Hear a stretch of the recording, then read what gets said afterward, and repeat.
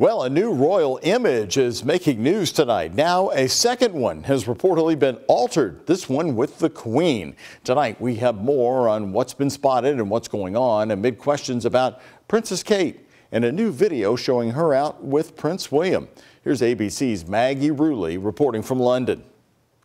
Tonight, Kensington Palace and the Princess of Wales under fire again, accused of doctoring family photos. Now this photo, the palace says, was taken by the princess in 2022 under scrutiny. Getty Images suggesting it could be digitally enhanced. It adds to the narrative that people feel that they can't be trusted and that they're concerned about what they can believe. Getty reviewing images provided by the palace after Kate apologized for manipulating this photo, only adding to the speculation about her well-being.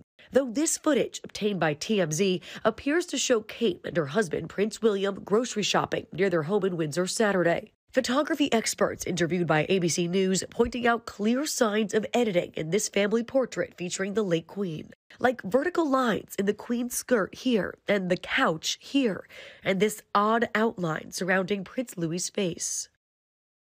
Then one photo expert told us it's possible that photo could be a composite of two or more images edited together.